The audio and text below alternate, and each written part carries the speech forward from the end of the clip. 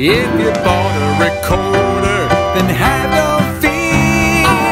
Recorder Corner is here. Hey there, third grade, Mr. B here. And you are watching this video because you are part of a very, very exclusive group of recorder owners. That's right, you have purchased a recorder. So first of all, congratulations. Congratulations on your brand new musical instrument. This is my recorder, and hopefully yours looks very similar. Your recorder may have come in one of 4 different colors. You could have gotten a blue one like mine. Maybe you got a green one like this, a pink one perhaps, or maybe even a white one like this. All different colors, but they're all going to sound the same. They're all going to sound great once we get practice in them, okay? So you've got your recorder. You can put that off to the side for a second because I want to tell you just a little bit about the recorder before we start playing. It's good to know what we're talking about before we start using it. So here's the recorder. Let me give you a couple names here of some different parts of a recorder, okay? First of all, recorder, this part's called the head joint, kind of like our head. This is called the body, like our body. This down here, it's called the foot joint. Now, you can actually take these apart. I wouldn't. Don't do that. I'm just showing you what not to do, okay? Don't do it unless you're going to clean your recorder, which we'll talk about in just a second. We're cleaning your recorder is good, but try not to take them apart too much because sometimes it gets hard to keep them back together. Other names, you got a little window right here. It's this little divot right there. And right up here is the mouthpiece, a very important part, okay?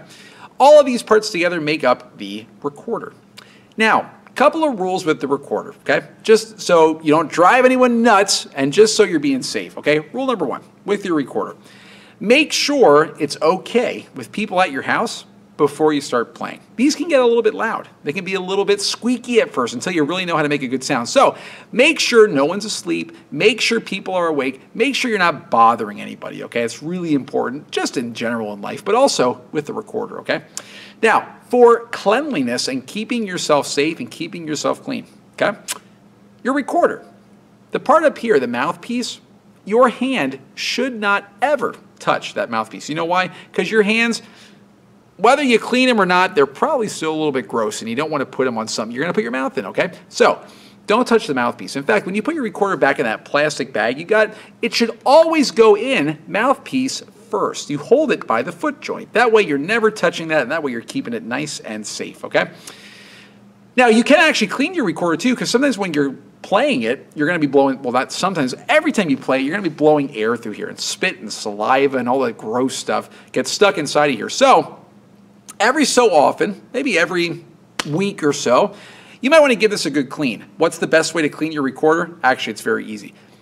Go to the kitchen sink or the bathroom sink, fill it with some soapy water. You can use Dawn dish detergent, it's a good thing.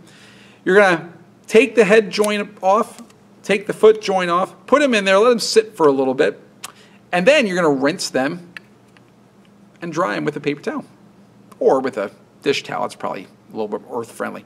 Once it's completely dry, put it back together, and your recorder should be good and ready to go. Just be careful you don't touch that mouthpiece, okay?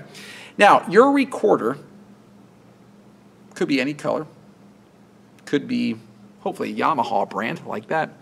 But when you play your recorder, there's a couple of rules we need to follow on how to hold your recorder, okay? Really important that we have some good rules to follow here so that we know that we're all doing it the same way, okay? With your recorder, I want you to notice there's a couple different things to notice. There's the mouthpiece, there's the foot joint. Mouthpiece obviously is going to point up. The window points away from you. That also should mean that the side with all these finger holes is facing away from you. On the back, there is one big finger hole right there on the back. That should be facing you, okay?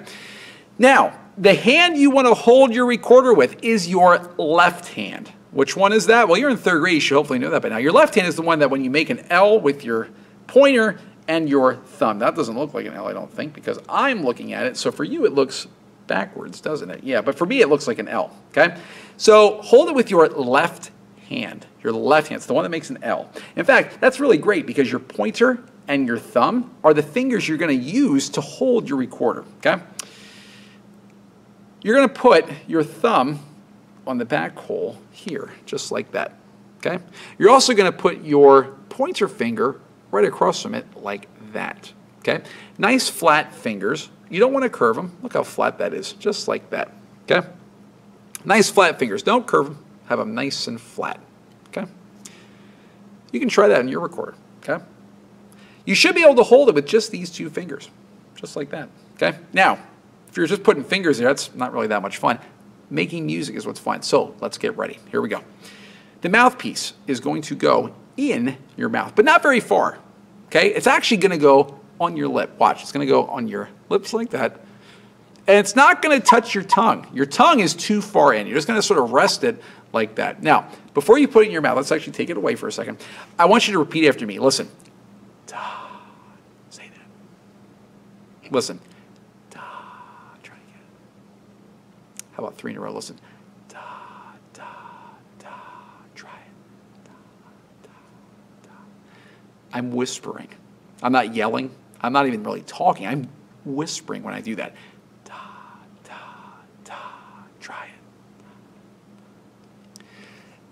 That is literally what you're going to do into this. You do not want to make a lot of noise. You do not want to blow a lot of air because it will not sound good. Trust me, I've played this for many years. It never sounds good. If you do anything more than whisper, you just want to whisper, okay? The other thing you want to make sure you're doing is blowing cool air.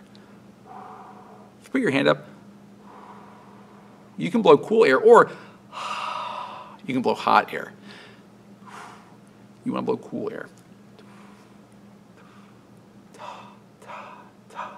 Okay? Now, the recorder goes in your mouth. With your fingers like that. Thumb on the back, pointer like that. Listen.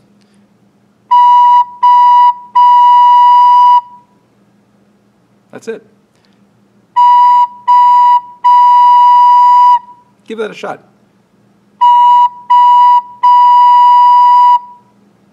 How did it sound? Was it a little squeaky? Maybe it was. If it was a little squeaky, maybe you have to fix something. Maybe your fingers were a little too curved. Maybe they weren't flat. Maybe you used too much air.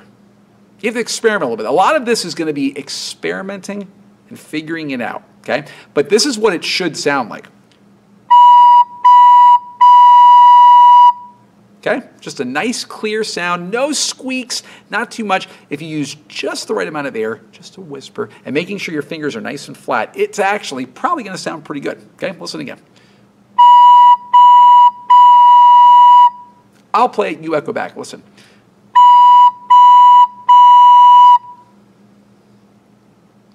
Great.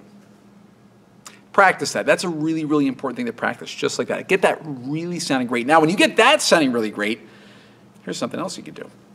We're covering the back hole here, of course, and we're covering the front hole. This hole you're always going to cover. But what about all these other holes? Well, you got another finger, don't you? Well, okay, let's do. What if I cover another finger? Listen. Ooh. What happened to the pitch? Well, it got lower, didn't it? I added a finger and the note it sounded lower. Good. Your other hand's been doing nothing right now. Take your other hand, give yourself some extra. Now we have another finger in here. We need some extra stability. Get your other hand, just put it way at the bottom. Don't cover any holes. Put it right at the bottom of the foot joint. Not covering any holes, just cover it down there. Just give it a little extra support. So listen.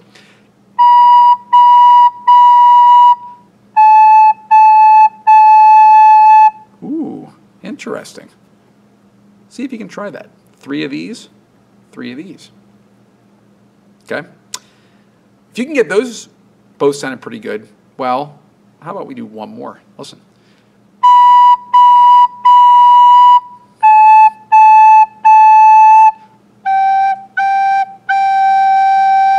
Ooh. Now, this note is going to be the hardest one to do with 3 fingers because this finger, whether you're the strongest person in the world or you're the weakest person in the world, this finger is your weakest finger. Whether you are the strongest person in the entire planet, this is still your weakest finger, okay? So when you cover, you need to make sure you're really covering those holes. Now, speaking of which, when you move your fingers away, whoa, baby, look at that. Look at that. I have little circles on my fingers. Are these going to stay there forever? I hope not. They won't stay there. They'll go away after a little while. But you actually need to have these there or else you're not really covering the holes right. If you don't have those complete little circles on your fingers, well, it means you probably weren't covering those holes right. Again, they'll go away. Don't panic. They will go away, okay? Now, How can you remember all this stuff? Well, fortunately, I have a website developed just for you. In the description below, I have a link to a Weebly site I put together, Recorder Corner, just like the Recorder Corner I am in right now.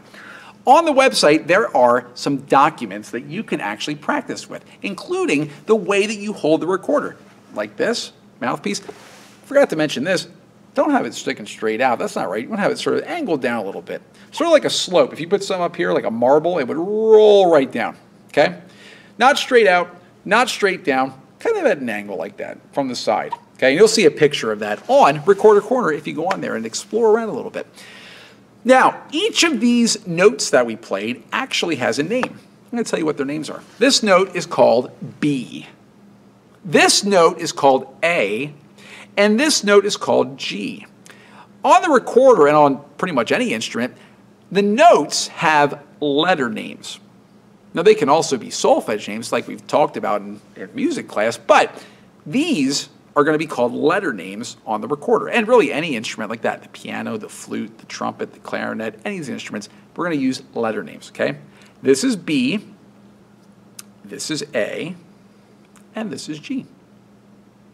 So these three notes, B, A, and G, are, again, on the website down there. You can look at it. You can see how the fingers are set up. You can actually see where they live on the staff. We're going to talk about that a little bit more next week.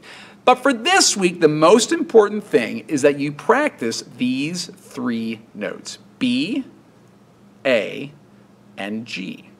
You can play them so they don't squeak. You can play them so they're nice and clear. They're not too loud. They're not too quiet. They're just right. Goldilocks and the Three Bears method of recorder playing. All right? So for this week, take some time. Experiment around. Make sure it sounds great. Make sure it's not too loud. Make sure you check with people at your house first.